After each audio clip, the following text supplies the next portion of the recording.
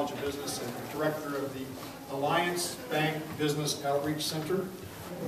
Real pleased with that. I really appreciate you being here to help us celebrate a brand new partnership with Alliance Bank between Frankie College of Business and Alliance Bank. It's going to help us do even more relative to economic development and growth in the region. So we're very pleased about that partnership.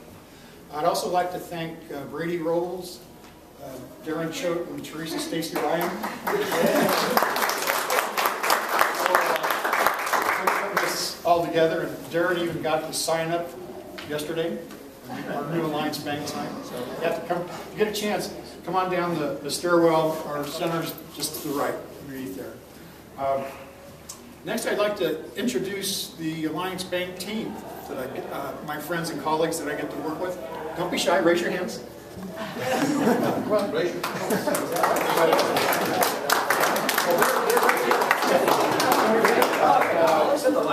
these folks, every day in and day out, they do just terrific work, and I'm very, very proud of them. I have another announcement I wanted to share with you today for two reasons. One is that we're very pleased with it. Secondly, the generous gift from Alliance Bank allowed me to use that money to match. I received a notice about less than a month ago from the EDA office out of Seattle that we are now a university center. So the only center in Arizona. And we now are part of a national network of universities involved in economic development. So we're very pleased with that, and thanks to Alliance Bank for helping me to make the match to get that. So, that was also a 5-year sponsorship, so it's really pleased with that. On a personal note, this partnership means a lot to me personally because I first met Sherry Craddock,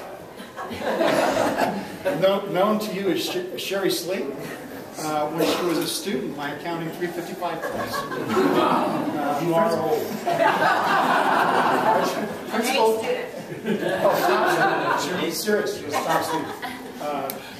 Intermediate financial accounting. And some say she's overcome that. Has gone on to a great career and is a wonderful community leader. So I very much look forward on a personal level to work with Sherry going forward.